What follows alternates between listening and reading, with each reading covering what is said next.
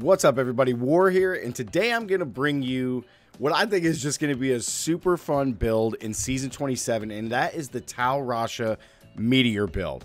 Let's get into it. Okay, so as you guys know, TAL RASHA got a big rework for Season 27 that I'm actually very excited about when I do get to play my wizard. We are in softcore right now because Season 26 is ending. Season 27 starts this Friday, guys. So we're just kind of testing some other things out. Now, I do want to point out that the angelic crucible, so the powers that come for Season 27, there's not one that specifically helps Meteor.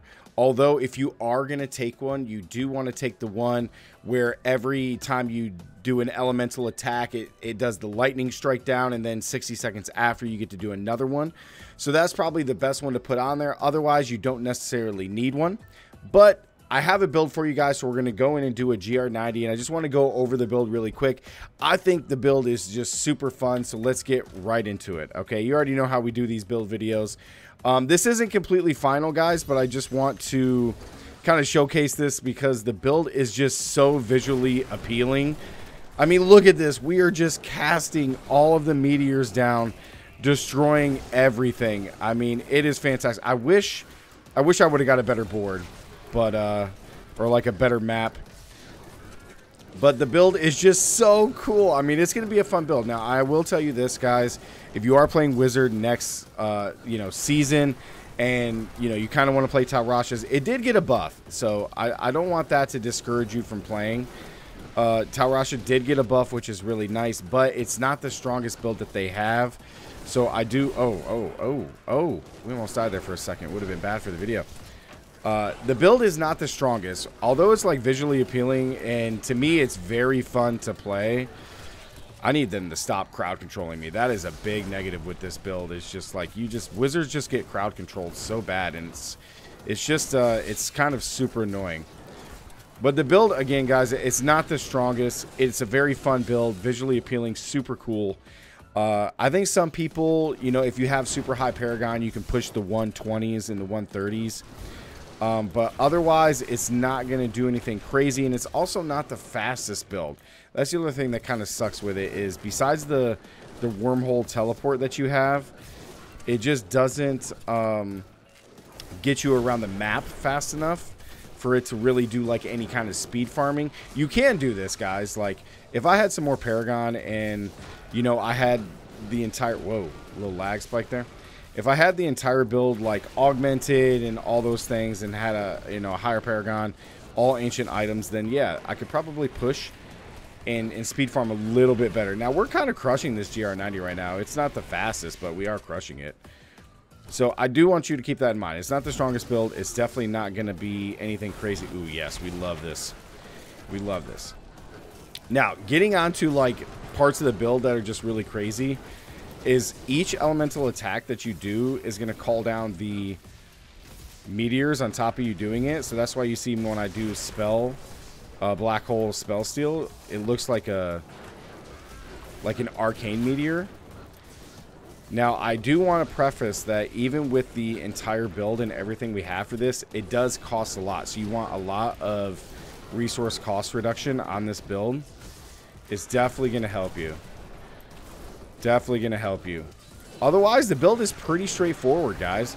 We kind of just cast meteors and we do our black hole just to kind of give us a bigger damage buff temporarily, and we just run around. You kind of want to group these up. This build works very good if you can group up enemies. Again, guys, I'm sorry. I wish I could have got a better map. I should have just re-rolled it until I had, a better map to give you guys, which would have been really cool. So... but we basically just push two buttons. We use teleport to kind of get out of the way and kind of help group these, these monsters up. Look at that spell steal and just kind of crush down on these guys. Pretty easy there. I mean, this floor isn't as good either. Oh my gosh. I'll tell you guys, whenever I do GRs, I never have the good luck for doing GRs. I never get good floors. It's like every like 10 GRs that I actually do. But look at this. We are just casting everything. It's so great.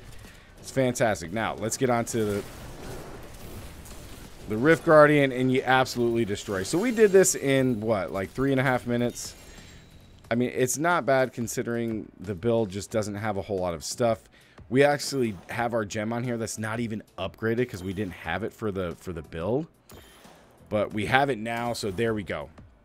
All right, let's go in and check out all the items that you're going to need for the build, guys, if you're looking at building this inside of Season 27. Look, we did 3.5 minutes. It's not bad. It's not the fastest.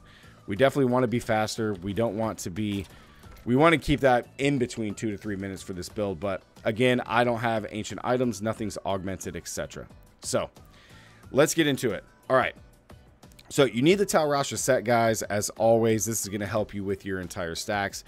All your attacks increase your damage, and then at 4 stacks you get more and increases the duration. So, but the biggest thing out of this is that when you're calling down meteors, it helps reduce cooldown, which is fantastic. So TAL RASHA, boom.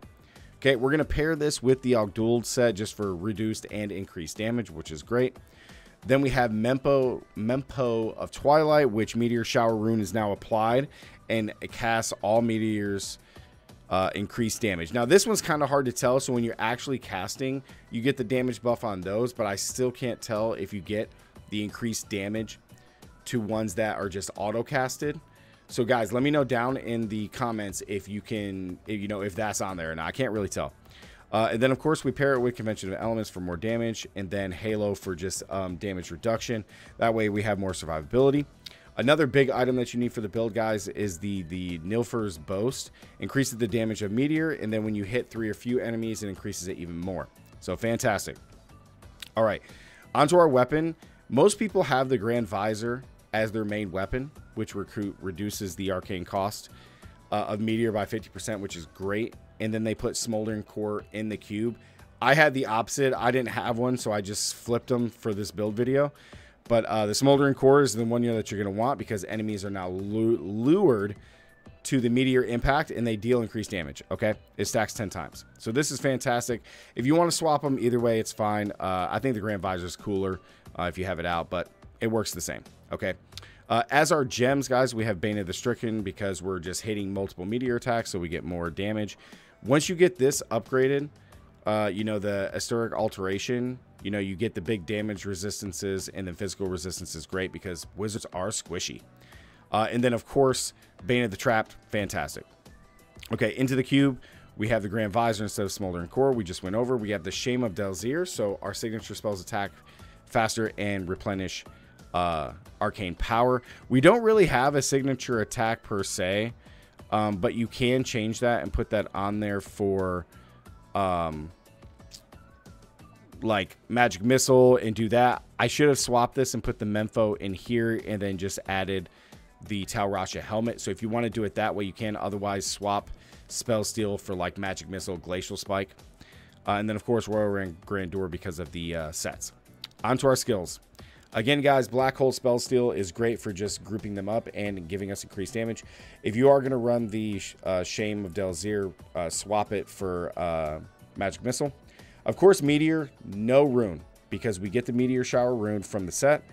Or from the, which item is it? It's the Mempo, so we have no rune. This also allows us to non-stop cast Meteor. Now, there is some builds that you can do with this where you put Star Impact on there, which drains all of your arcane power and you deal a crap ton more damage. So that's totally up to you if you want to build it that way. Teleport to get around, Storm Armor for lightning and just increased defense. Magic Weapon Conduit, which gives us arcane power, and it restores our arcane power every time a meteor hits, which is fantastic because this stuff costs a lot, man. I mean, 40 or 20 a pop and you're non-stop spamming, it drains this. So this is really great with Magic Weapon. And then Familiar Icicle, so it shoots out and potentially freezes, which helps us with meteors. Into our passives, we have Audacity with cooldown reduction and Astral Presence for increased arcane power and regen.